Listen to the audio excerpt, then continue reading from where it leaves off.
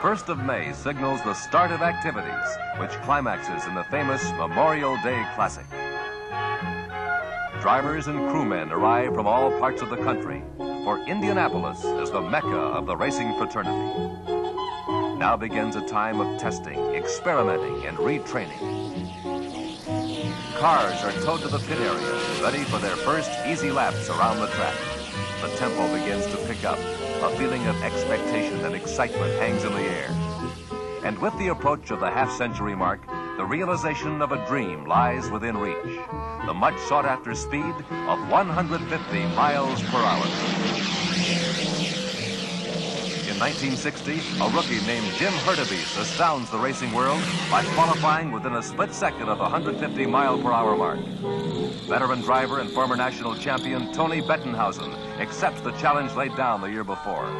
He tests his new car at a speed of 149.2 miles per hour, just a whisker away from Hurtubise's record. This sets the pace, and the search for speed begins.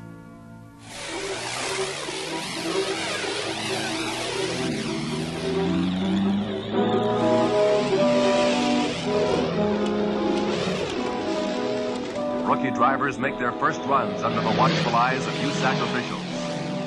Older drivers counsel them about the 4 tricky corners, puzzles that several generations of racers have tried to solve.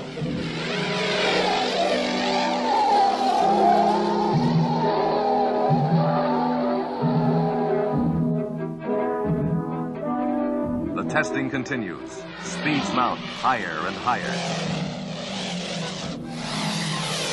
And Russ Condon discovers that the wall on turn 4 is very hard indeed.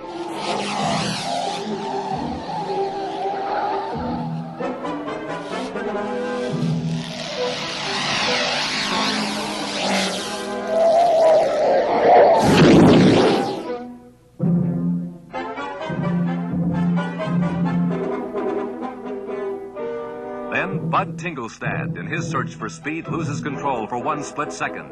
And turn 4 begins to look like a giant tic-tac-toe game.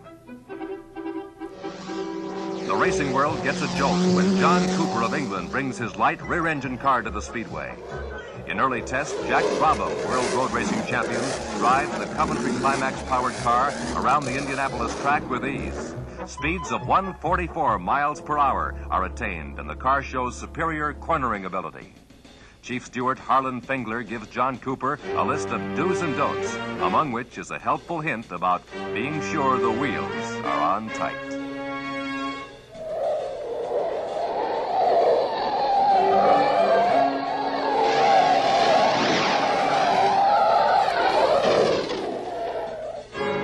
On turn 4 again, Dwayne Carter, losing a wheel, spins helplessly down the track as Don Freeland does everything but stand his car on end to avoid collision.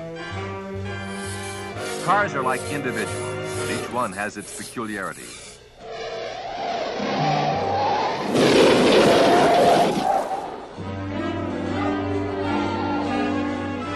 Another rookie's in trouble. Roger McCluskey woefully inspects his damaged car. Perhaps thinks about some other profession.